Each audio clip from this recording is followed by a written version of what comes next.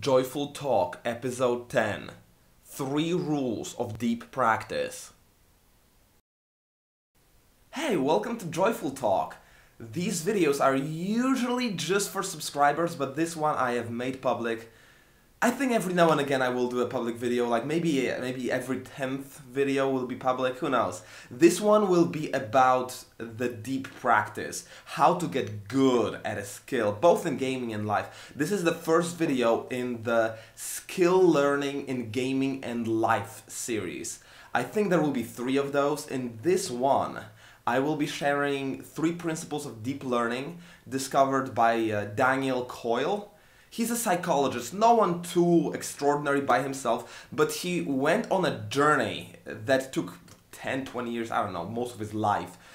He went to all the places that consistently produced extremely talented people. He went to Brazil back when Brazil was still, maybe it is still today, back when Brazil was cranking out all of those amazing soccer players like Ronaldo, Rivaldo, Ronaldinho, all these guys. And he went there, he studied the way Brazilians are actually practicing soccer. He went to music studios that produce the top musicians in the world. He went to the Spartak tennis club in Moscow that had, I think they trained more top 10 tennis players in the world of all the clubs. There was a period when they trained more tennis players in the top 10 than the whole of America. It was ridiculous. He studied their ways of practicing, and based on those, he created rules of deep practice, how to practice a skill to get really, really good, really fast. And 3 of those rules, 3 main rules, I will be sharing with you today.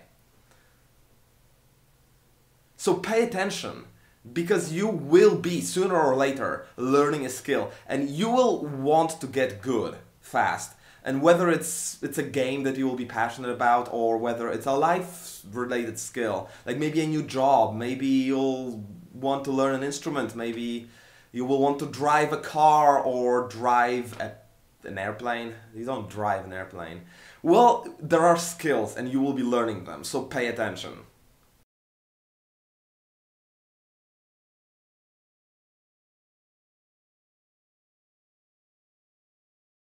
The first rule of deep practice is to always stay on the edge of your ability, like on the edge. If you go too far, your hand will disappear.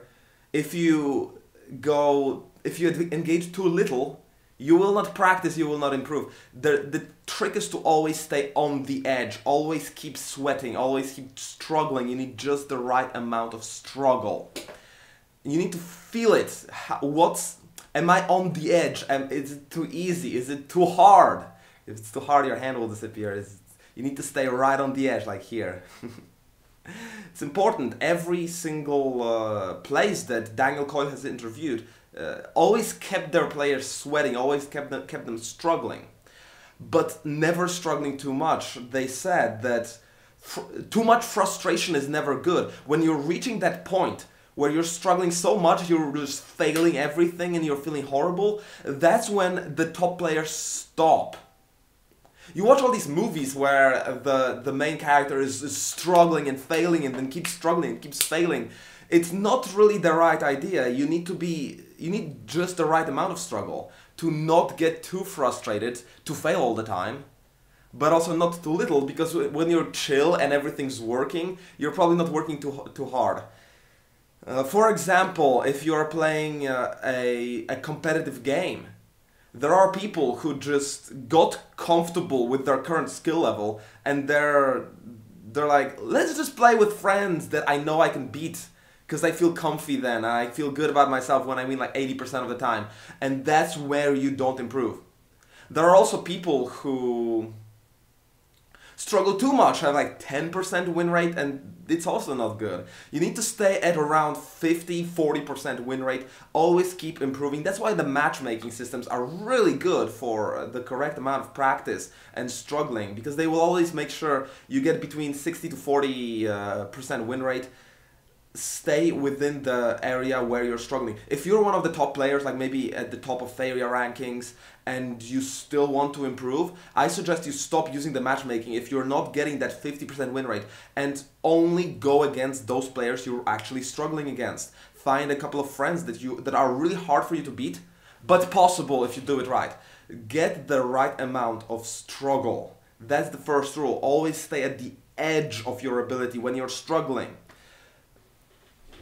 Another example of just the right amount of struggle. Now, when I first started learning guitar, I couldn't hold these strings correctly. Like, I couldn't make the sound. I was like all awful and stuff. And then the right amount of struggle was just to put the fingers in the right places to make it sound okay. Now, after a few months of practice, I can do that. I can do that. So now the right amount of struggle for me would be to switch between them. That doesn't sound too good. So when I can't get it right on the first try, that means I am struggling. Like, hear this? This one is off. That's why I'm struggling. I'm failing, and that's good. That's where you want to practice. When you're failing it the first try, but then you can always correct yourself. This is a little bit too easy for me now, so I will find a different combo, like maybe the dreaded F chord that I just can't get right. So this is the right amount of struggle for me. I just can't get it right. But if I... Oh, there you go. Almost there, almost there. Now that's the right amount of struggle. Now, my hands are a little bit sweaty from the video producing things and the studio lights. But I know that if my hands weren't sweaty from the studio lights, I could just barely get that F chord right. So that's where I practice right now, or I practice.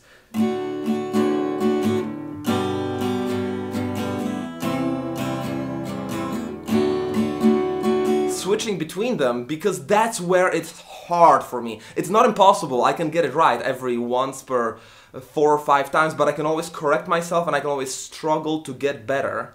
But it's not hopeless.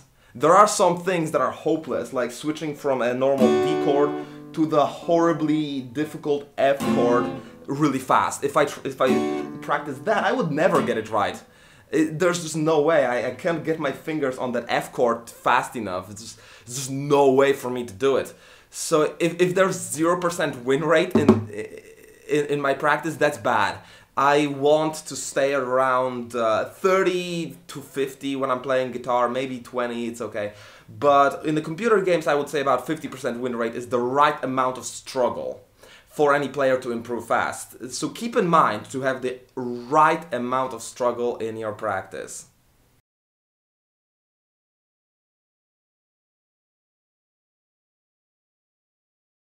Rule number 2 is get the right habits from the start.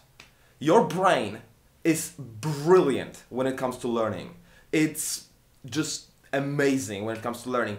There are no learning impaired people. There are only people who use their brain incorrectly, but the brain itself is a genius learning machine. The problem is that the brain isn't as good at unlearning. Once you learn something, it's not as easy to unlearn it. That's why it's so important for you to get the right habits from the very start of your practice, because once you get the wrong habits, it's going to be so much harder for you to let go of them and replace them with the good ones. It's so important that you get the right habits from the get-go.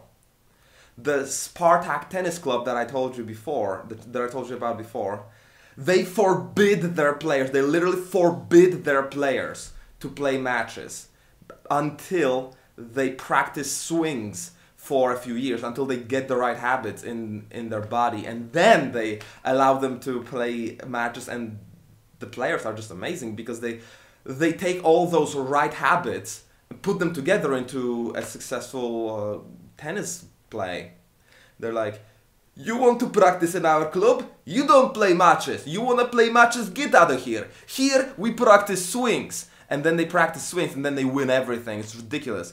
But that's how to do it. You divide your skill into manageable chunks, like swings in tennis, like chords, and then chord switching in guitar, like specific pieces of micromanagement, like moving your units in the right way in StarCraft.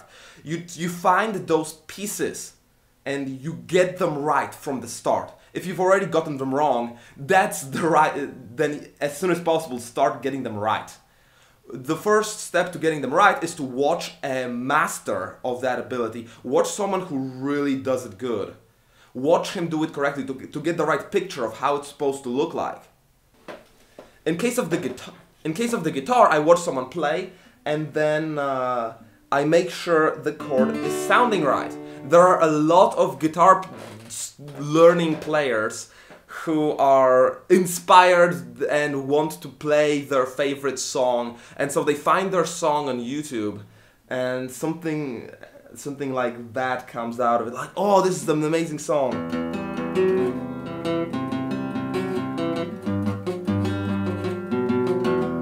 Oh, I'm a rock star! It actually reminds me of my song. Let's do that all the time. That's bullshit. That's the worst way of learning guitar. Like, sure, it's motivated to find your favorite songs and then practice them. But by taking on those really complicated and difficult pieces of songs, you will be failing all the time and learning the wrong habits. And it's actually gonna slow down your practice more than speed it up. The correct way to do it is to take maybe the same song, but divide it into chunks.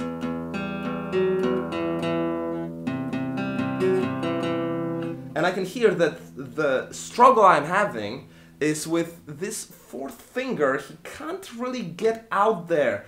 He's not stretched enough, he's not strong enough, not precise enough to really nail that string over there.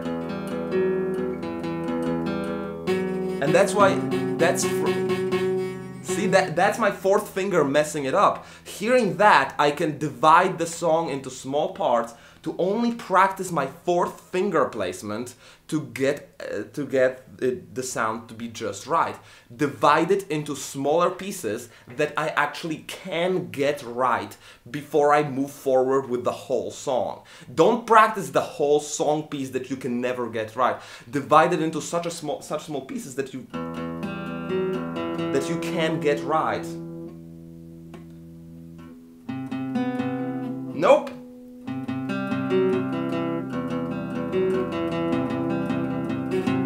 Nope. But I can get it right once per 4 or 5 times, the right amount of struggle. Always make sure you have the right amount of struggle, divide it into chunks that you can learn correctly, and then from those small chunks, build the bigger picture, build the skill from the chunks.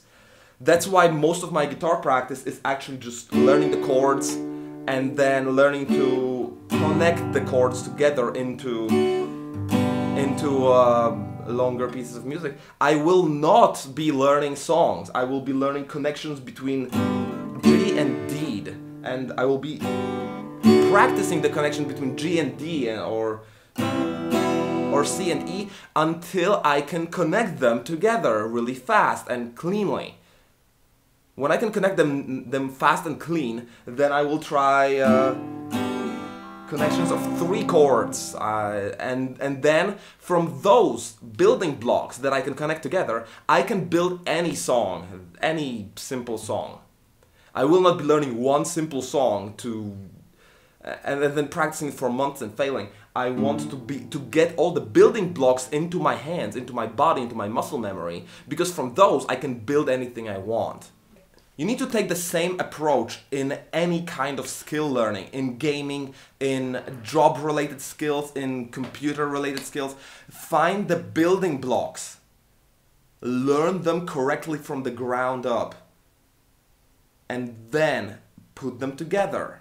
This rule in particular relates to the hard skills that I have described in the first video, how to be a better gamer. It's actually the second Joyful Talk. The first video about skill learning that I made for Joyful Talk It's about how to be a better gamer. It's the soft and hard skills. The hard skills are the mechanical skills, the muscle memory, what you have in your hands, in your body, rather than the soft skills, which are the decision-making skills. In games like Faria or StarCraft, most of the skills are actually soft skills, the skills of decision-making. But there are skills like precision clicking and micromanagement of your units, or accuracy in shooter games that are hard skills. And it's for those skills that the second rule applies most. Divide it into small chunks, learn them correctly from the ground up, and then put them together into the skill. If you want to be learning a shooter game, like say Counter-Strike, play a lot of the aim maps. Those where you only spawn and aim at enemies, and just practice recoil patterns of a specific gun. Practice the recoil pattern of AK, practice the recoil pattern of M4 to kill a player in 3 shots. Get that one single skill and then practice it over and over again. And once you get it right, connect it into your larger gameplay of Counter-Strike. That's such a more efficient approach than jumping into a game and practicing whatever, getting a different gun every time you spawn. It's just divide it into small chunks and practice them separately. That's the way you get really good really fast, because like I said, your brain is really smart at learning. It's really good at learning, but it's really bad at unlearning. So make sure you to learn the right skills. In StarCraft, for example, if you're playing Zerg, learn skills like Mutalisk Micro by playing 10 or 20 games against your friend when you only go for Mutalisks and he only goes Terran with Marines, and then you have a lot of micro battles to learn those, focus on those, and get them right in that specific strategic circumstance. Or play Baneling Wars, link Baneling to base with your friend all the time. That's what I used to do. I got a friend and I play like 50 Baneling war games. They take like 10 minutes each, but I really got good. And then I had 70% win rate as Zerg, and Zerg versus Zerg, and then 50 and 40% win rate Zerg versus Terran and Protoss. I got really good at Baneling Wars and it got me so many wins. Even though I didn't always go for link Baneling aggression, because I got so good, I had a ridiculous win ratio in that matchup. And that's because of targeted practice. Targeted practice is how you get really good.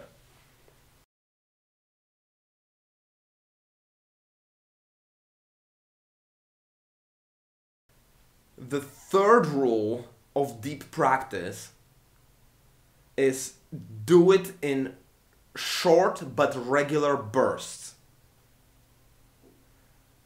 It's kind of a part of our culture with movies and books. It's this image of a champion of a certain skill. You can imagine like Rocky maybe from the old movies. When you think about such people, you think about practicing day and night, 14 hours a day, like, practicing all the time until they fall down from exhaustion. It's actually not the right way to practice. It's what sounds heroic, sounds like a gigantic sacrifice that inspires you to greatness. But it's not actually the way masters are training in those talent hotbeds that Daniel Coyle was visiting. It turns out that the best of the best are practicing regularly, but never too much, never 14 hours at a time. When they feel enough frustration to fail all the time, they just stop. And there is a neurological reason for this. It is actually the right way to practice according to how the brain works. Practicing a skill is building neurological connections in your brain and then strengthening those connections. I'm not gonna bother you with scientific names like myelin and other things. It's just get it into your head that you're building a connection and then reinforcing it every time you practice. You're reinforcing it. There's actually a physiological mechanism of neurotransmitters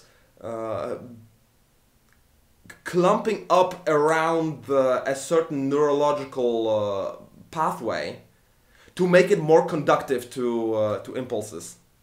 And the more you practice, the more conductive a certain pathway is, so the impulses will travel that correct pathway, and you will get more precise and more good at a certain skill.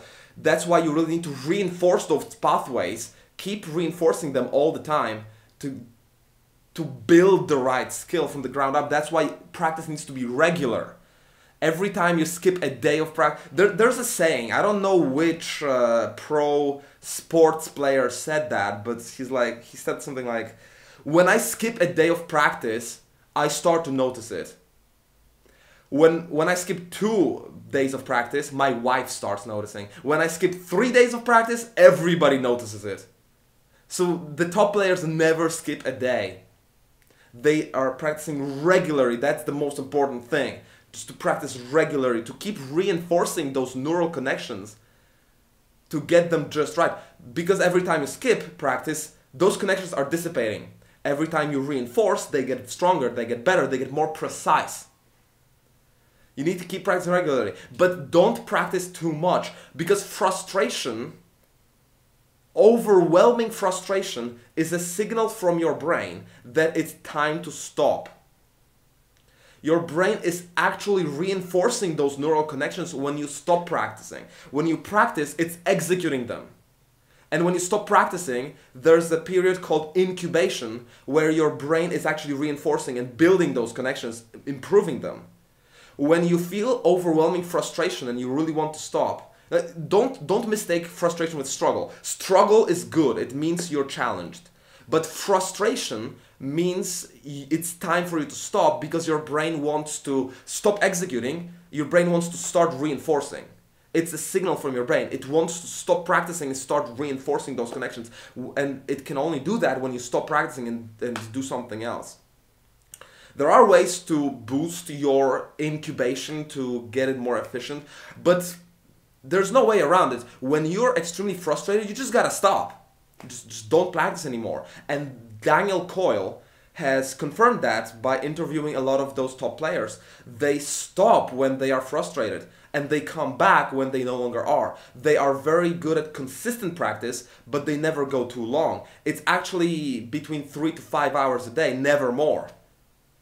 There are certain fields like maybe StarCraft where the Koreans are practicing 14 hours a day. It's inspiring in terms of work ethic, but it's not the most efficient way to learn. And I think as StarCraft will start growing as a field, if the sports psychology leaks into StarCraft and other pro gaming scenes, players will actually start practicing less, but much more efficient, and you will see that transformation. But for now, nobody knows what they're doing in StarCraft. The only thing they know how to do is practice more, so that's what they're doing. But I'm telling you, the sports masters, the best at music, they are actually not practicing that much, 3 to 5 hours a day, but regularly, to allow their neural connections to build at the most efficient rate. That's what the more established scenes like sports and music are actually doing in terms of skill practice. And that's what I recommend to you. Don't practice too much, but practice every day. When you feel overwhelming frustration, let go. And the best way to boost your incubation period is physical activity. Physical activity allows your brain to work at its optimal rate. Also sleep. Sleep and physical activity like jogging or taking a walk. Those are the 3 best ways to boost your incubation. Walk, run, sleep. And that's what I've been doing a lot when I was practicing StarCraft. I would just play 3 or 4 games, get frustrated, take a walk, take a run, play more, and that's why I stopped. I couldn't handle it anymore during winter because I couldn't take those walks and runs anymore to actually let go of the frustration, and that's where I crashed, and my programming career stopped because I couldn't handle the stress of the frustration anymore during winter. But it's really helped me to take walks and take short runs between my really intense skill practice to let go of the frustration, to speed up the incubation. And during 2 months, was it 2 or 3, I got from zero, from Silver League, to freaking masters. I got there really fast, and it wasn't through 14 hours of practice. It was through 5 to 7 hours of practice with really efficient incubation, a lot of sleep, a lot of running. That's how you practice. Make sure the incubation period is optimized. Practice regularly, but never too much. Never overdo it. Always take a walk, take a run, take a nap if you are overwhelmed. Let your brain cool off, let your brain incubate what you've learned. That's the third rule. So to sum up, the 3 rules of deep practice are: first of all, stay on the edge of your ability. Not too far, not too close, but stay on the edge. The second rule is to chunk it down into manageable pieces and learn them correctly from the ground up. Learn it correctly from the get-go. The third rule is to practice regularly, but never too much. Allow your brain for incubation. Allow your brain to integrate the skill when you're not learning, but keep reinforcing the neural pathways every single day. With those 3 rules, you will be learning any kind of skill much, much faster than you have ever before. It's been confirmed in music, in sports, in many different areas that are already established in terms of sports psychology, skill learning psychology. These rules, I believe, as the esports is growing, these rules in the next 10 years will be applied to pro gaming, and you will see the pro gamers learn that that's actually the right way to practice. That's actually the efficient way to practice, because it worked for much more competitive fields like music, like soccer, like baseball, like golf. So these rules, remember them, stick to them, and I will be giving you more if you're my subscriber. This video is free, but usually Joyful Talk is a subscriber-only series. If you want to get more information on the skill learning, you just gotta subscribe to my Twitch channel. And I have subscription options below the video, before on the Twitch TV/JoyfulRogue. There is a description below the video in which there is an option to subscribe if you're just found me on YouTube and you want to learn more about skill learning. I will be giving that information to my subscribers because I really want to support you, my amazing, lovely subscribers. In the next videos, I will probably be sharing with you the principles of fast skill learning from other areas. Not from sports psychology, but maybe from neuro-linguistic programming, or maybe I will find more. Definitely from neuro-linguistic programming, because I'm an expert on that. Maybe from hypnosis, who knows? Hell, I don't know.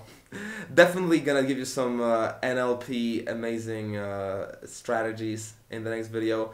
So stay tuned, keep an eye on Joyful Talk, because more is to come.